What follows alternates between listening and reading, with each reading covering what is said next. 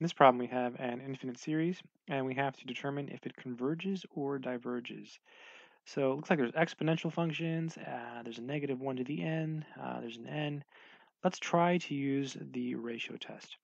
So the ratio test says that you take the limit as n approaches infinity of the absolute value of a sub n plus 1 over a sub n.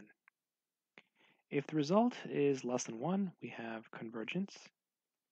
If it's greater than 1, we have divergence. And if it's equal to 1, there is no information. Okay, let's go ahead and work through this. So this is the limit as n approaches infinity of the absolute value of. So let's go ahead and replace all of the n's with n plus 1's. So it'll be negative 1 to the n plus 1, 3 to the n plus 1. Then on the bottom we have n plus 1. And we also have 2 to the n plus 1 times, and then we're dividing by a sub n, so instead of dividing, we'll multiply by the reciprocal, so we have n times 2 to the n over, and then negative 1 to the n times 3 to the n. All right, so let's see what we can simplify.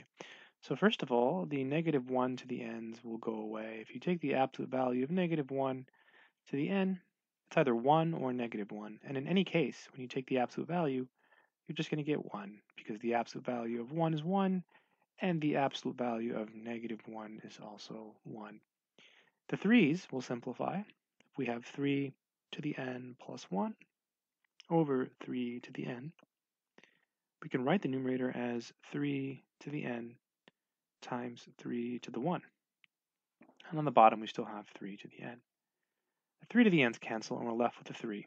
So let's go ahead and write that down. So we have the limit as n goes to infinity. I'll go ahead and drop the absolute values, and we'll just get rid of the negative 1's. So we're left with a 3. We still have the n, and then the 2 to the n over 2 to the n plus 1, something similar will happen there, except this time on the bottom, we break it up as 2 to the n times 2 to the 1. And then they cancel. So we're left with 1 over 2. So we're left with a 2 on the bottom and also an n plus 1. And I believe that's everything, right? We took care of the 3's. Boom. We took care of the 2's. The n and the n plus 1 stay. The negative 1 the n's go away. So looks like these are both polynomials, and they're both degree 1. And the degrees are the same, so the answer is the ratio of the leading coefficients. So in this case, it's 3 over 2. Which is greater than or equal to 1, so diverges by the ratio test. Rather, greater than 1 ratio test. If it's equal to 1, we have no information. So it's actually greater than 1, and that will give us divergence. Nice problem, not too difficult. Good example of a ratio test. I hope this video has been helpful.